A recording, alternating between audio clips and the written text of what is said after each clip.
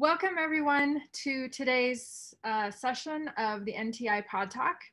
This is a platform where we have conversations with students, grads, staff members, other people in the community to give you an idea of what we're doing here at NTI. So today I am interviewing one of our instructors, Dr. Sarah Cook, and she is she's been an instructor with NTI for a long time and is one of our favorite instructors. So I'm so happy that Sarah is here. So thanks for being here. Hi, thank you. Yeah, so I just want to jump in. If you can, tell us a little bit about your background, your education, and kind of where you've been. Sure. So I come from a background in naturopathic medicine. I'm a graduate of Southwest College of Naturopathic Medicine. And I did have a clinical practice for a few years, but not for long. I think I pretty much knew right away that I wasn't really cut out for patient care, and I wanted to do something a little bit different with my degree. And part of that has been teaching. I actually got connected with NTI really early in my career. But I closed my practice in 2008. And since that time, I have built up a business as a medical writer for the naturopathic integrative medicine community. So really kind of, my training since then has really shifted towards just this laundry list of certifications in biomedical writing and direct response copywriting and digital marketing. And so it has kind of shifted, then I apply those, really the writing and the marketing strategies to the world of nutrition, naturopathic, integrative medicine. Mm-hmm. Well, and that's what makes you such a fabulous instructor for the courses that you teach, research and communications and independent study, because you have that writing background and you teach our students the really important nuggets that they need to have to be good researchers. So that's fabulous. So what drew you to NTI? You said you got connected with NTI really on, like, what drew you to NTI, and then what makes you want to stay here? And we are pleased you're staying here. But so what about NTI makes you want to stay here? Yeah, well, it's funny. I think NTI found me. This was, I think 2006. Yeah. And so, Shar was the founder, the owner, the instructor. She was everything at that time. And I believe if I was either the very first instructor for her to bring on or one of the very earliest to teach any classes other than the classes she was teaching. And so it's actually, I remember my first meeting with her, and one of the things about even NTI at that time was that she said, I really want someone who will collaborate with us and, work to improve the curriculum and help with really, kind of making sure the content is top notch. And I think that was something that did appeal to me, that was like, okay, I'm not just going to be told exactly what to do, and have to play it out, but be a part of making it better. And I feel like that theme has continued and probably has kept me at this school, because really most recently, I teach the research and communications class and the independent study class, and both of those I've been very much a part and involved in really creating what content is in them. And that's those courses are what I really believe is going to be most helpful for the students, and it's what keeps me excited about teaching them, because I am invested in, I was invested in creating the content, and I'm invested in making it work for the students. And so, I would say from the time I started teaching at NTI until now, like, that's probably been the theme that has kept me, is really kind of being a part of and feeling like I'm appreciated for helping to make it better. Yeah. So. Yeah. So if you wouldn't mind talking about your medical writing, which is, your main professional focus outside of teaching at NTI. A lot of times we have students who are prospective students or even current students who, are passionate about the subject, but they're like, what can I do with my career afterwards?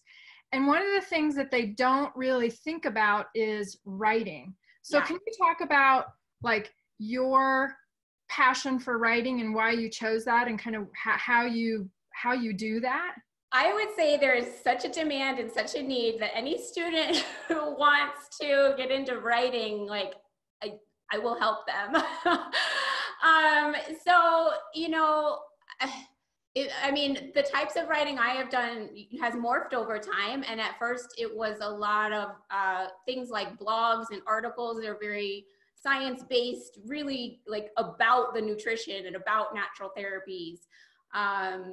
Writing like articles for journals or for continuing education, or definitely blogs. Like there is an entire opportunity to ghostwrite blogs for other practitioners or functional medicine doctors or naturopathic doctors, because content is so needed just for businesses in general now, with the internet and digital marketing. And so there's a huge demand literally just for blog writers. And the health and nutrition area is also very huge for that. And so that I think is one of the easiest places to get started in writing in the field of nutrition is as a blog writer, getting paid to write blogs. And a lot of that, like I said, it's ghostwriting. So that means somebody else's name goes on it. So I think that's a nice transition into the writing, and that's kind of how I got into it. But there's a lot of other opportunities. I have kind of shifted more into writing that is more sales related. And so writing website content, writing email campaigns. And so there's definitely a demand in that area too, where it's, kind of the blogs are really like content informational type of writing. And then you can get into more of like the sales type of writing, or we call that copywriting as well.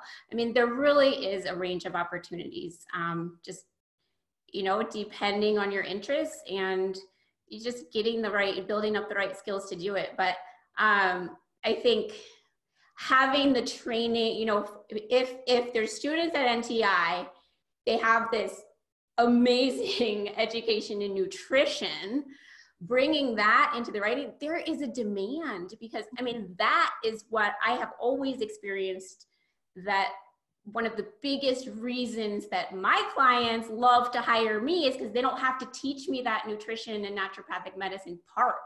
Right. It's like, oh good, that, we don't have to worry about that. Right. And the students graduating from NTI have that as well. So it's a huge benefit. Yeah, good. Well, that is so inspiring, because students want to know that they can fulfill their passion to learn about nutrition, and maybe they don't want to have a one-on-one client-based practice, kind of similar to you. They don't want to go the clinical route and working with people one-on-one daily, but writing is a great way to be able to use their knowledge and be able to share it with, with the world at that point, once you're doing blogs and websites and stuff. So yeah, fabulous. Good. Well, thank you. So shift gears a little bit here. So, you obviously know about nutrition, follow a nutrition-based lifestyle. So what kind of foods or supplements are your favorite? Things that you try to include in your diet on a daily basis? Sure. So things I include in my diet on a daily basis, that's not that interesting. That's like walnuts and avocados and yogurt. Some favorite supplements. So like we're recording this mid-January. I have a 5th grader and a 3rd grader, so it's germ time. So my favorite kind of supplement is elderberry concentrate nowadays, which I just pour into my water. Yeah. and drink it all day. Yeah. It's awesome for supporting the immune response. Mhm. Yeah. So yeah, that's one. But I mean, as far as my daily vitamins, I pretty much do the basics of multivitamin, probiotic, fish oil, and occasionally throw in some other things. Yeah. So just kind of keeping it simple. Yeah. Yeah. Yeah. And you're using those things as they're intended to supplement an otherwise, whole food, comprehensive diet. So, Absolutely. yeah. Yeah.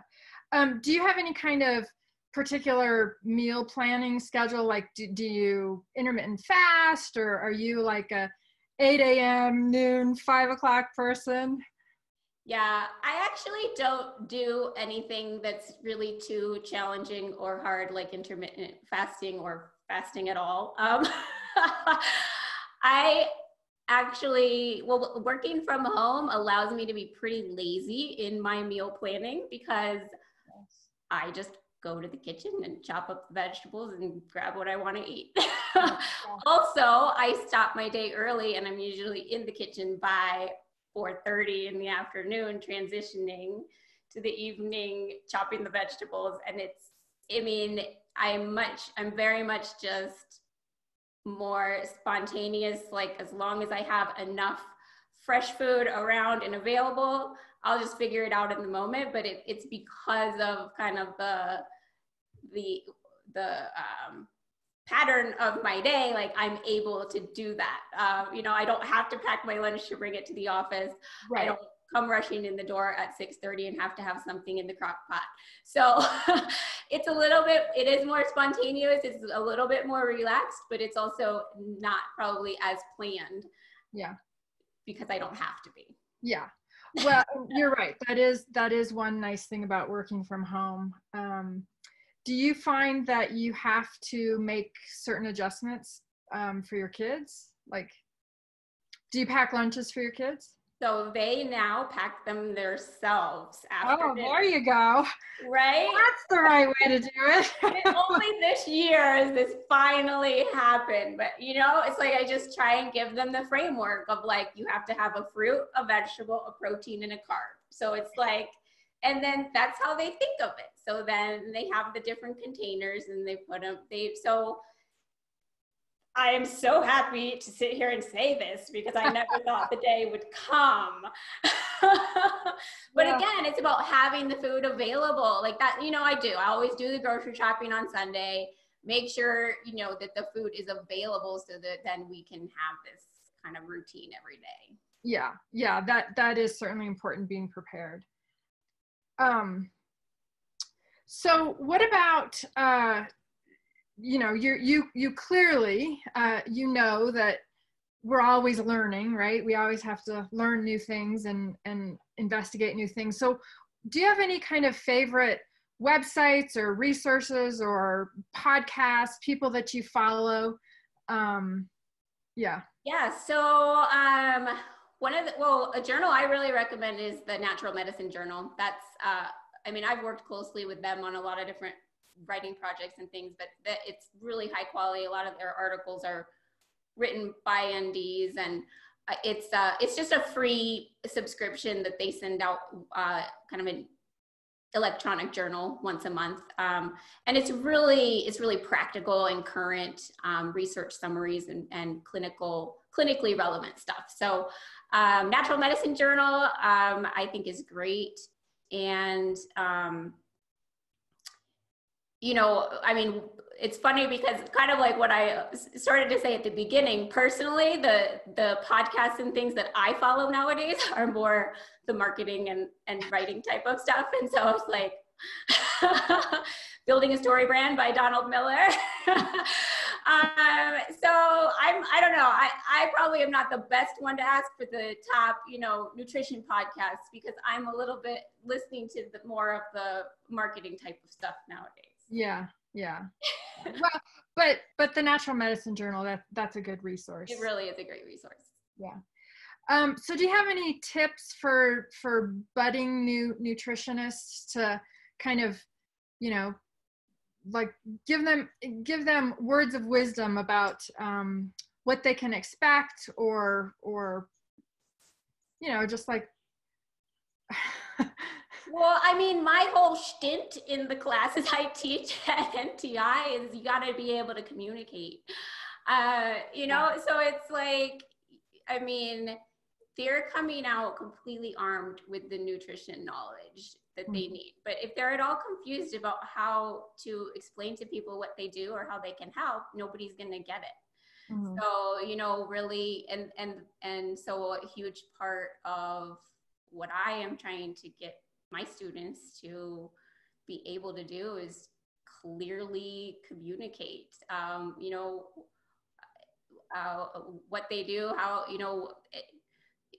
validating what they do with research, and also just making it very practical. Like that's also why we're doing independent study. We have students write something that's actually practical that they could put out into the world. Like the day that they submit it to me as an assignment, it should be good enough that they could post it on a blog or send it out as an ebook or launch a webinar. And it's like they're making something really a piece of communication that's really practical, related to nutrition, that they could use in their business. So, I think like that's my contribution to NTI, is like helping the students kind of translate just that knowledge about nutrition to how to communicate it. Yeah. And it's totally needed because you're right. Like they have something tangible that they can actually start selling and marketing, and right the day they graduate or the day they turn it in. And it's the springboard for them to start figuring out how to do other things. But they have that one thing that they've done that they can kind of rest on, knowing that it's quality work, and based on your input, it's finalized, it's done, it's polished, and that's important. So do you have any tips for self-care for students and others who are stressed? Well, you mentioned that this is flu season, so you're helping yourself, your immune system, but what about other sort of self-care tips, particularly for stress and being overwhelmed? Exercise. That's what I do. To me, it's like getting outside, running in the field. Like, I think everyone just has to find what helps them relieve stress. Like to me, I've never been a meditator, so I can't, I'm not going to tell everybody to meditate like that. It's just, you have to find what makes you feel better. And, as far as like the overwhelm, to me, I think it's having systems and organization. I think to me, I've always kind of wanted to have lists and have things written down and know that everything's organized and taken care of. And nowadays we have all these digital kinds of apps we can use or whatever, but like, I use Todoist as my kind of organize what I have to do. And honestly, when I started using that, it was sort of like this relief from the overwhelm, because it was like, I know everything I have to do is in this list. It's like the date of when I have to do it, it's there. It's going to alert me when I have to do it. And when I've done the task for the day, it shows me a little happy icon of someone riding a bike and says, enjoy your day. And I feel like that's how it should be. It's like everything's organized. We know we're going to accomplish what we have to accomplish, and then go about your day. So, I mean, I think everyone has to find what works for them. But to me, it's like having systems, being organized, and exercising outside. Yeah. And I think that's really key, because, I always talk about to students when we're working with clients, and clients have stress as a component of whatever health condition, they're trying to work on. You can't tell someone who's stressed because they're working, multiple jobs or have lots of responsibilities. You can't tell them to add one more thing into the day, go take a yoga class, or, you can't tell them to add one more thing into their day, because that's just going to add more to their stress. So you do need to find out what will work for them. For some people, it may be sitting down in front of the TV and watching a good TV show or a comedy that makes them laugh, you know, or reading a good book or knitting or, you know, whatever. So you're right. It does have to be personalized. And it shouldn't be something that adds stress to their already stressed life to know that that's what they're supposed, you know, to think that that's what they're supposed to be doing. Yeah. So I'm reading a book right now, Atomic Habits, which, you know, really for anybody and nutritionists who are trying to help people to take on more healthy habits, this book is amazing. But to your point that we don't want to just add stress by telling them to do extra things, like one of the recommendations of like, how do you start a new healthy habit is to make it easy, and so easy that it's almost like you just can't not do it. So you start at even just saying, every morning I'm going to put on my walking shoes and go out the front door and stand on the porch. Like, and that's it. Like, that's all you're going to do. Right. And then once you do that for a whole week, then you realize like, well, I'm out here, I may as well walk around the block. And so it's like getting people even just to do the tiniest thing, moving in the right direction, and make that a habit. And then you progress and move, you know, make it bigger and bigger. Mm-hmm. Yeah. Really good advice. The name of the book again is what? Atomic Habits. Atomic Habits. I mean, oh my God, really, for anyone trying to improve their own habits, or anyone trying to get other people to improve their habits, yeah, it's gold. Oh, good. I'm gonna get that book. Yeah. And then I want you to tell me again the name of the task master you use. Todoist. TODOIST. Okay. Yeah. All right. Good. Well, so yeah, I am still a paper and pen person, so I do a to-do. Oh, I do keep my calendar. Like, my calendar's bigger than me. Oh, good. So I definitely write things on paper, but as far as, you know, just like the laundry list of items to take care of, that's in Todoist. Yeah. Well, and getting the notifications and getting the little signals, you know, self-validation. Yeah, that's really helpful because you don't get that from a piece of paper. Right. Yeah.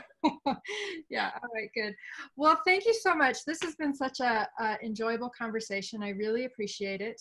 Yeah, you too. Your time, and I appreciate your commitment and everything you do for NTI and for our students. So, thanks. Yeah. Have a great day. Thanks so much. Talk to you later.